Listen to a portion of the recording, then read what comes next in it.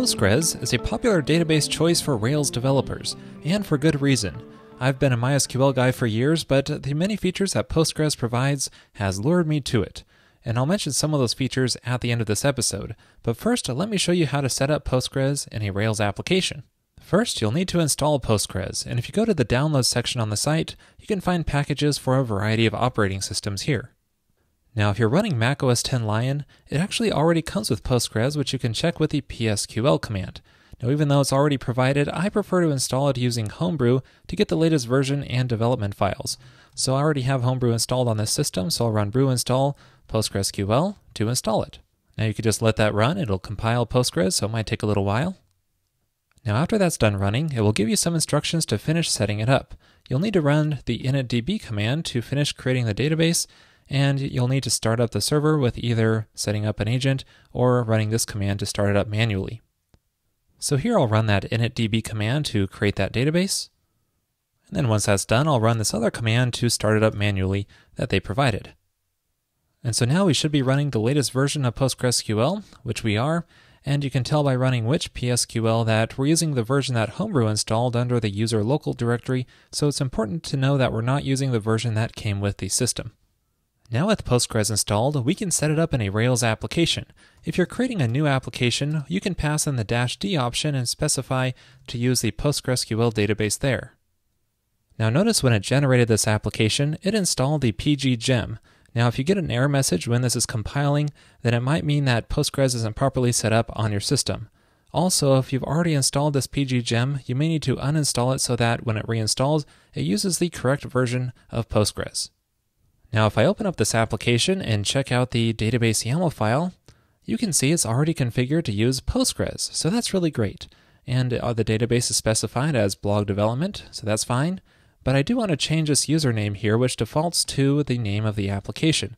Now this is really good to do in production so that every application has a different user with permissions, but in development it's more convenient to keep everything under the same user, which is the user of your system. So I'm going to change this to rbates in my case. This Postgres user was automatically created with the Homebrew installation, but you might need to create it manually for other installations.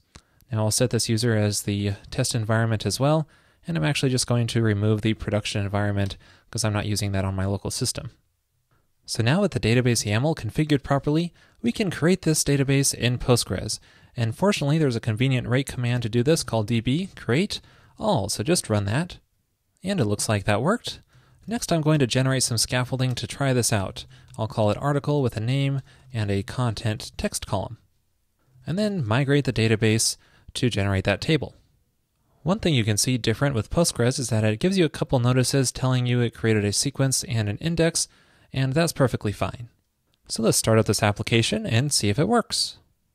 And visiting localhost 3000/articles brings us to our scaffolding that we generated, and let's see if it works, creating a new record in the database, and it created successfully. Now if you ever want to interact with the database directly, you can run the PSQL command followed by the name of your database.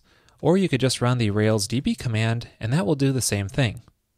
So here we can perform SQL queries directly on our database, and we can see all the article records in here.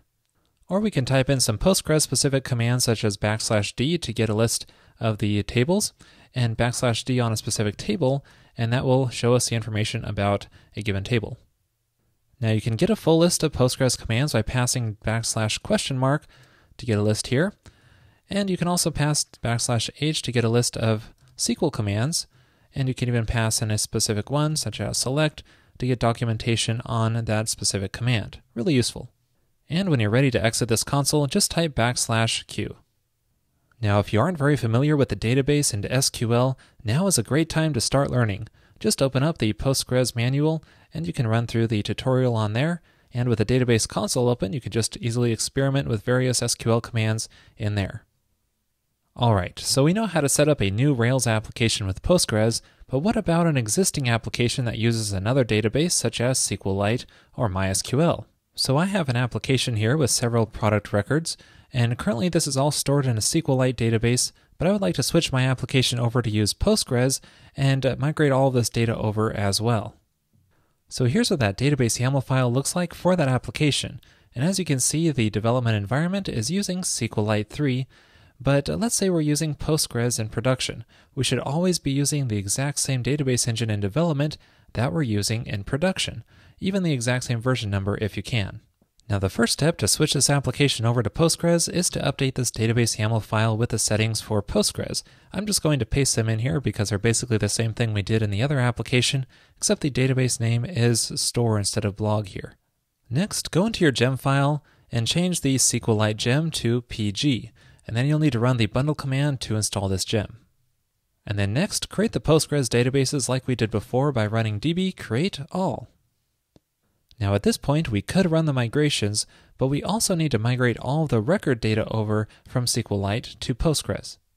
Fortunately, there is a handy Ruby gem to help with this called tabs, and allows you to export data from one database and import it into another by using a Sinatra server. Let me show you. First run gem install tabs to install the gem and its dependencies. Now this gem provides a tabs command which you can use to serve a database and then pull data from that database to another database.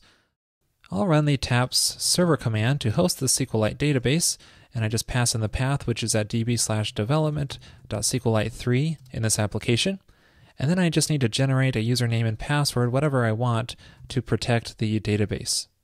And you can see that hosts the database on a Sinatra server and port 5000. And then in another tab in the terminal, I want to pull this data into the Postgres database, and I need to specify my username at localhost / the database name, which is store development. And then I need to pass in the URL to the Sinatra server, which is with authentication rbates:secret at localhost port 5000.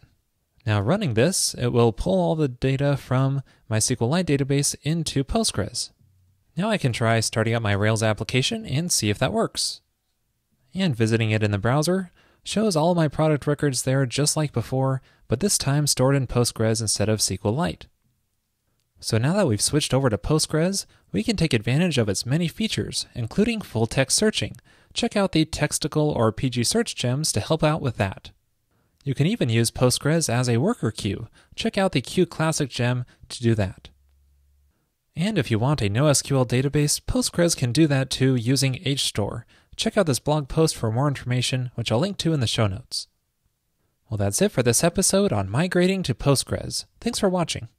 Speaking of Postgres features, in this week's Pro episode, I will show you how to do full text searching using Postgres, first from scratch, and then using tools like Textical and PG Search. I will also go into optimizing performance by adding indexes. To watch that episode and all other Pro and revised episodes, just head on over to railscast.com/pro and then sign up there for just $9 per month.